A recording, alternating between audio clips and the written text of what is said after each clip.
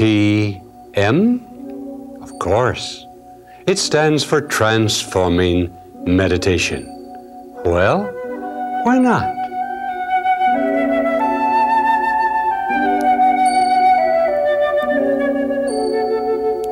It is written.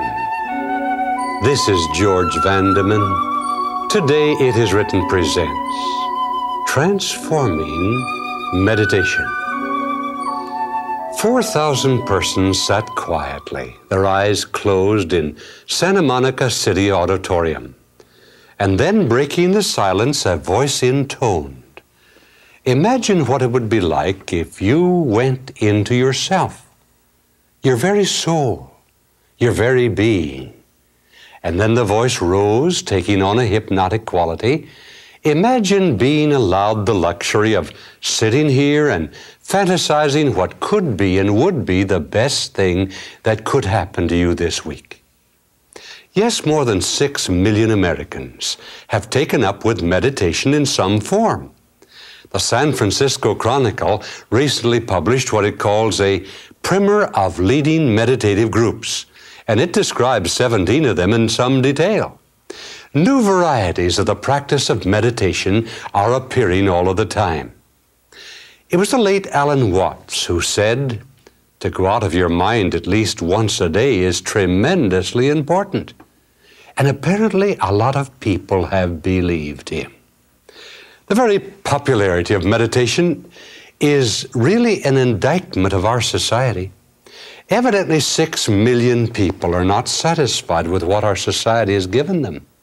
And evidently even the churches have largely failed to fill these deep inner needs of the human heart.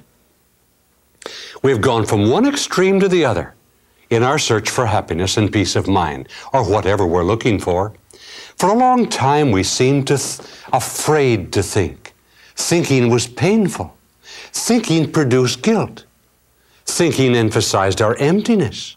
And so we purposely allowed ourselves to be caught up in a round of business, pleasure, or both that would leave us no time to think. But now it's become popular to think by the hour. Meditation, in its simplest definition, is thinking. It's reflecting. It's thinking things over. Our thinking may or may not have a focus. It may or may not have direction. We may take our thinking out of drive and put it into neutral, but it's still thinking, and all thinking transforms us. And so all meditation, whatever the label, is transforming meditation. How it transforms, whether for better or worse, depends on the nature of the meditation. There can be no question about the inescapable power of our thoughts to transform us, to influence us, to determine what we are and what we will be. It was Solomon, the wise man, who said in Proverbs 23, verse 7, "For as he thinketh in his heart, so is he." And by the way, it was Jesus himself who said in Matthew 12:34. Matthew 12, here it is, Matthew 12:34. "For out of the overflow of the heart, the mouth speaks." Yes, and Jesus pointed out that it is not necessary for man to commit an evil act in order to be guilty of sin. He can sin in his thoughts. He said in the 5th chapter over here, the 5th chapter of Matthew and the 22nd verse, "But I say unto you that whosoever is angry with his brother without a cause shall be in danger of the judgment." Anger in the heart, hatred in the heart, murder in the heart, sin, evidently. And the Apostle Paul gives us this counsel in Philippians 4, verse 8. That little book over here, Philippians 4, verse 8.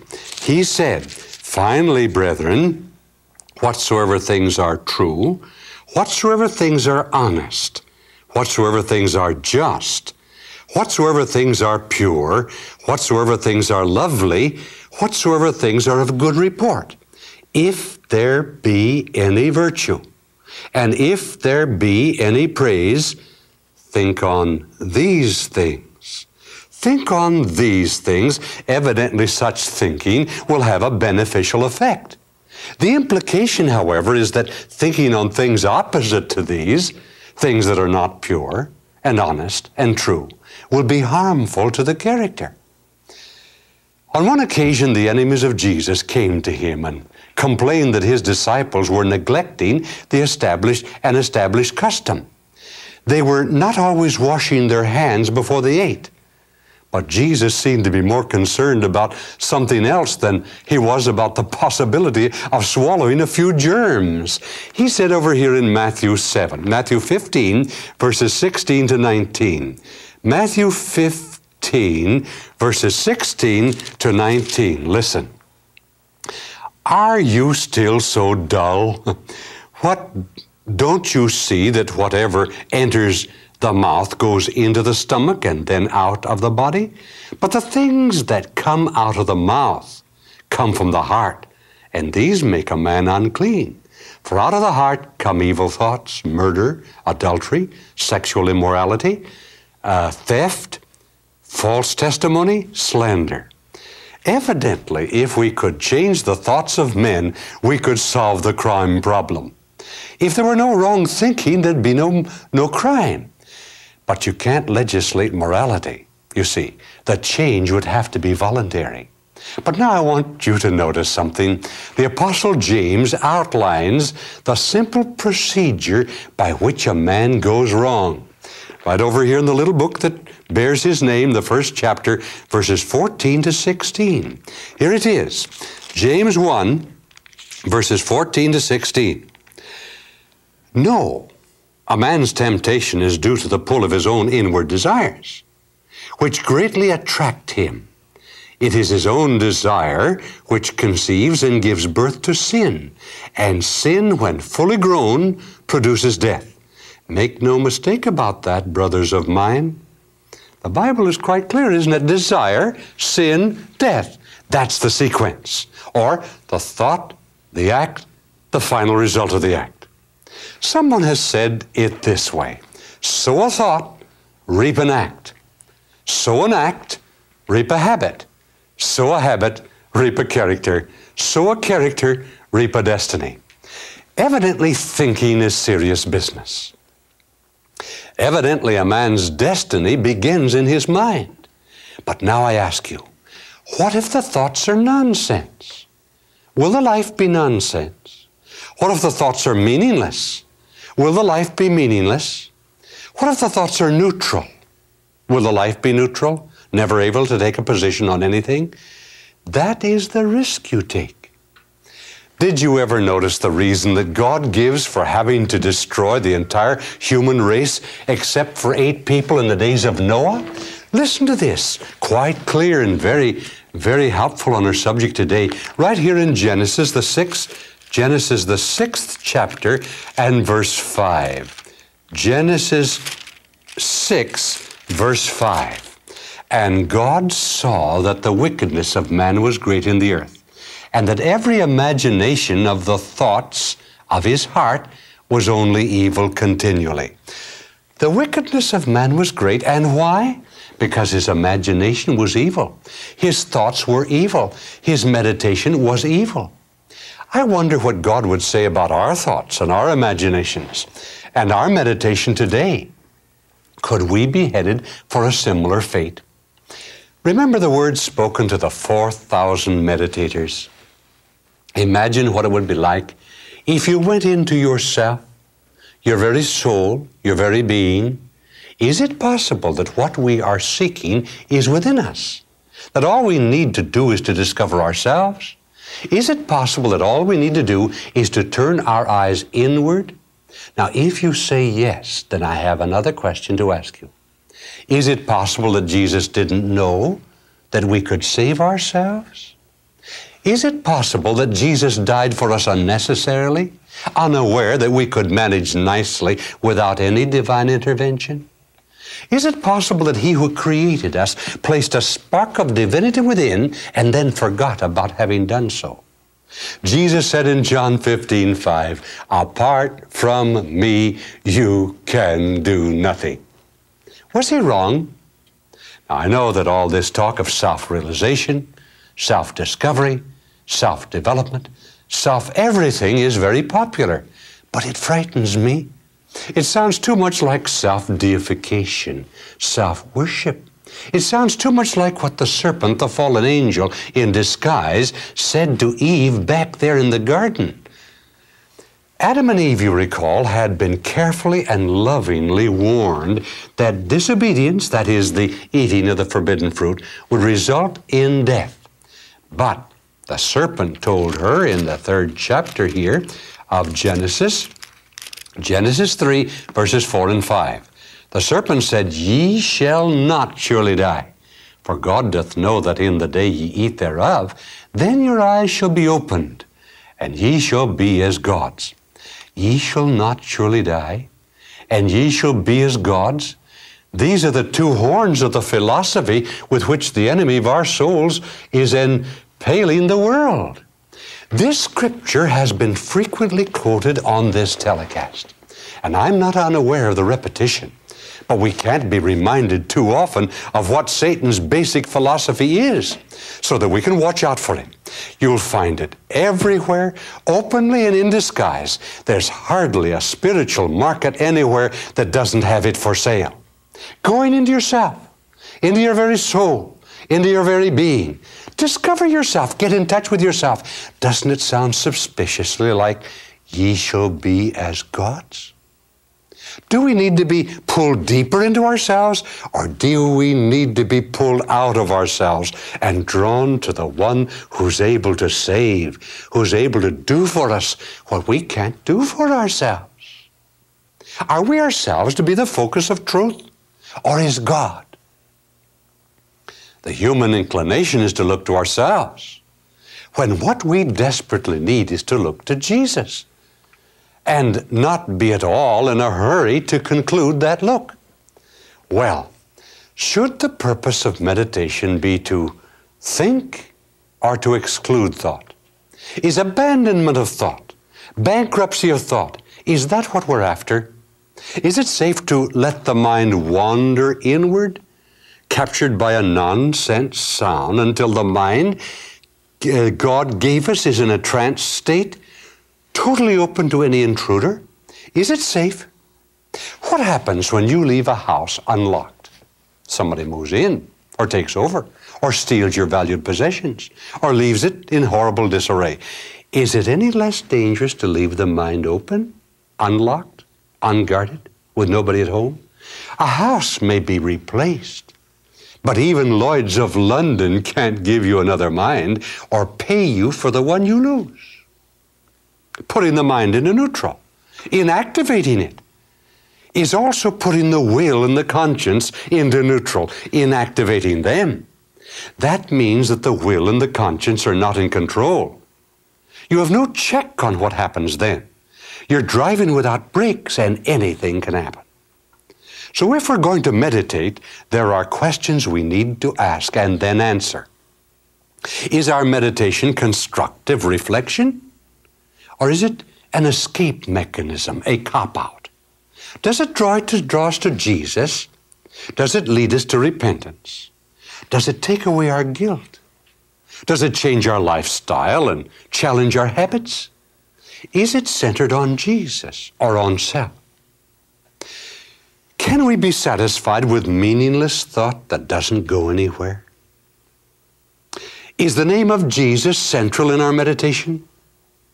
The Apostle Paul said of that name, by the way, over here in Acts, the 4th chapter, Acts 4, verse 12. So important. Did you know that the Bible had so much to say about the mind? Look, neither is there salvation in any other, for there is none other name under heaven given among men whereby we must be saved. None other name.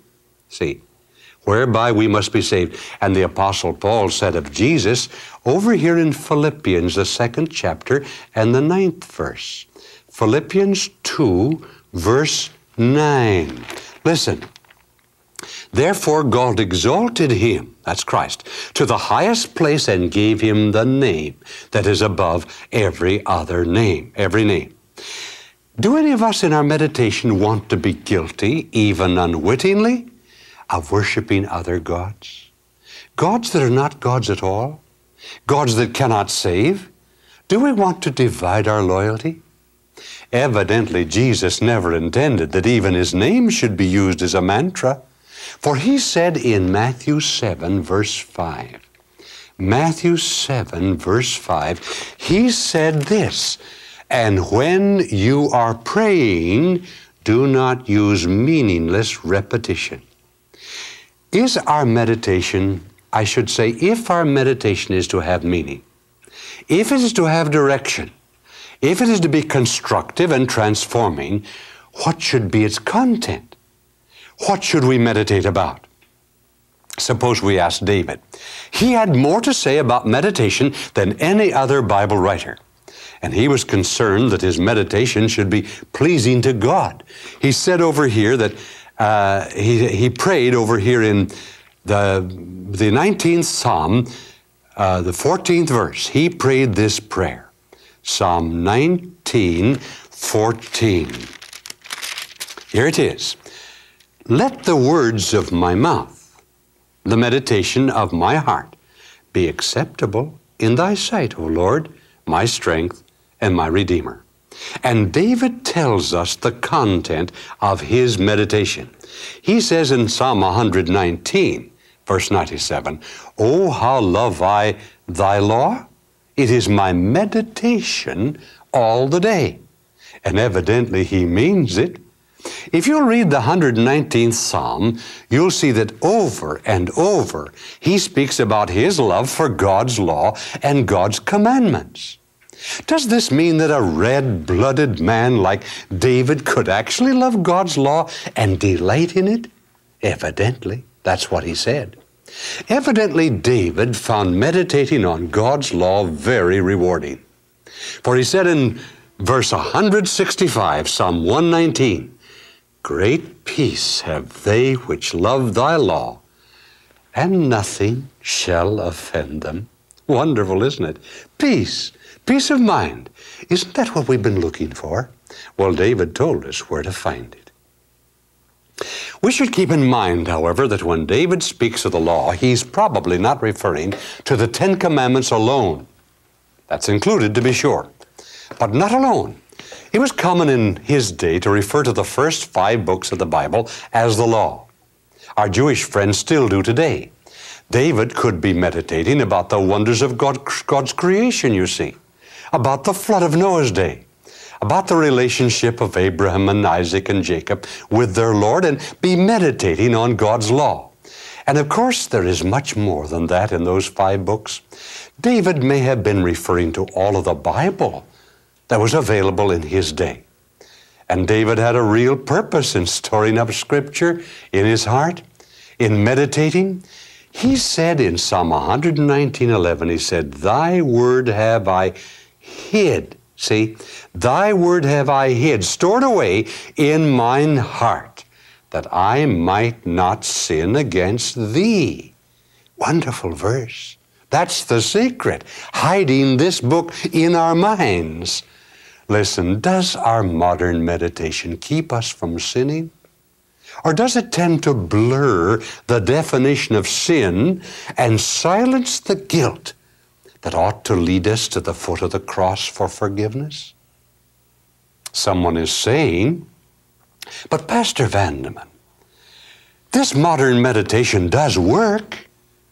They say it helps you relax, and it cuts down stress, and it really does have quite a few benefits." Well, that I do not question. But could the very fact that a thing works be what makes it so dangerous? And tell me, if something works, does that make it good? Abortion works, doesn't it? But there's considerable controversy about its rightness or wrongness. Thalidomide worked, didn't it? Evidently, it was successful in relieving the nausea for which it was given. But that didn't keep it from being dangerous. That didn't keep it from resulting in deformed babies. A drug may work. It may accomplish certain objectives, but its dangerous side effects may make it very unwise to use it. Then again, still using a drug as an illustration, a drug may cure a symptom, and by curing the symptom, it may mask the disease and cost a patient's life. You've seen it over and over again. What if our modern meditation should cure our tension and our inability to relax and 100 other symptoms, but mask our deep spiritual disease and keep us away from Jesus, the great physician, and cost us our eternal life? The real danger in modern meditation is that it should become a substitute for genuine spiritual life, a substitute for looking at the Savior, a substitute for a personal, growing, dynamic relationship with our Lord. The real danger is that it should turn our worship inward and mask our need of a Savior. What then? What then? Jesus said in Mark 8, verses 36 and 37. Mark 8, 36 and 37. For what shall it profit a man, and you could repeat this with me, couldn't you? For what shall it profit a man if he should gain the whole world and lose his own soul?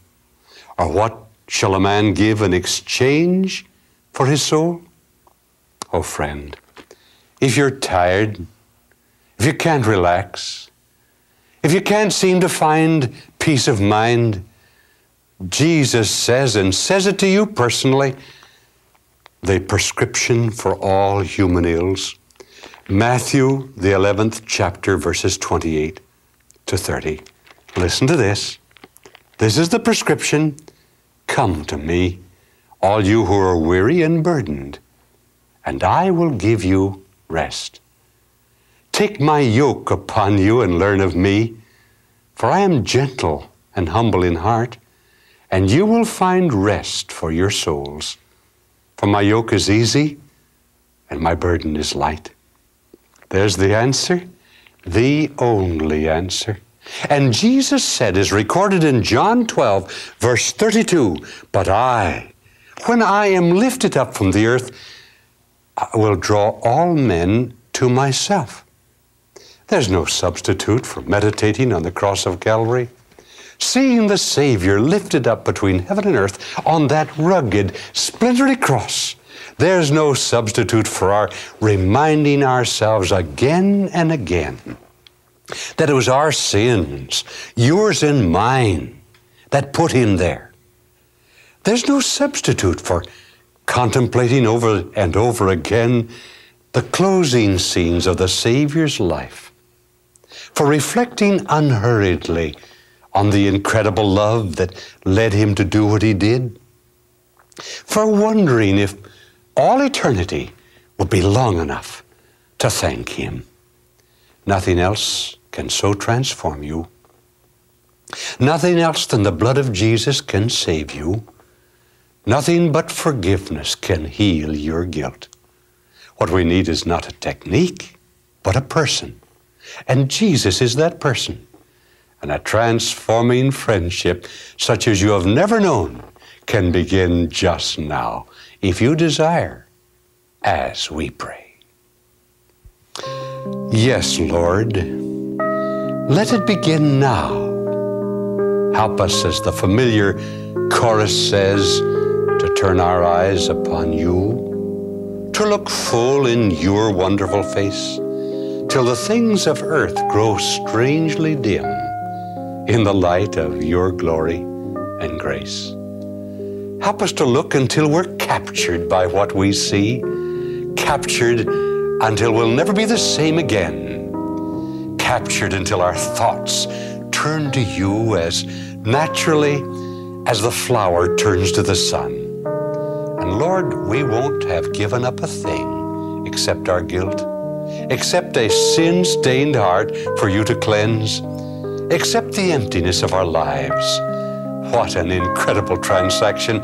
Thank you, Lord, that this transforming friendship is available to every one of us.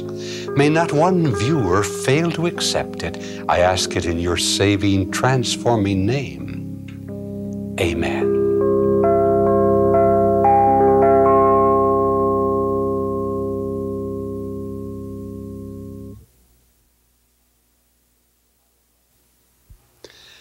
I would like you to meet my tiger friend. Her name is GT. Here she is on the cover of the book that we're offering you today as our gift. It's my book, How to Live with a Tiger. And as you can see, we get along just fine. But getting along with a tiger isn't always so easy. A tiger in your gas tank is all right, or a tiger in the zoo, or a half hour before the cameras for making the cover of a book like this. But what do you do when you feel as if you have a tiger inside that you're fighting all of the time? When you keep doing the very things you vowed not to do, what then? Need this book? Well, we'll tell you in a moment where to phone or write for your personal copy. And remember, there's no cost or obligation at any time. I can speak from experience about the tiger inside. You see, this book is really the story of my own encounter, not only with the tiger, but with the claims of Jesus Christ. It's the story of my own conversion. It's the story of the crisis, the night I shook my fist at God and told him never to come back, as well as the happy sequel. Like to have the book? Ask for it by name, How to Live with a Tiger, so that we'll know which one to send. That's all you need to do. But don't put it off.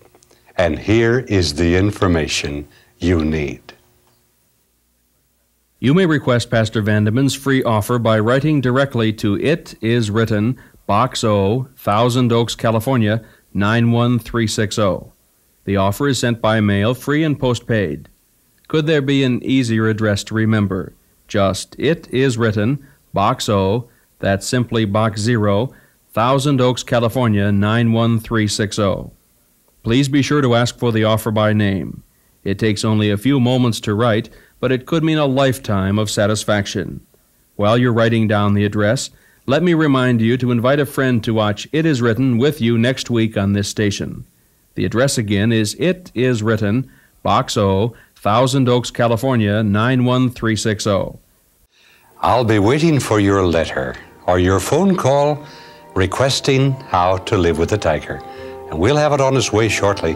But now the time has come all too quickly to say goodbye, everyone.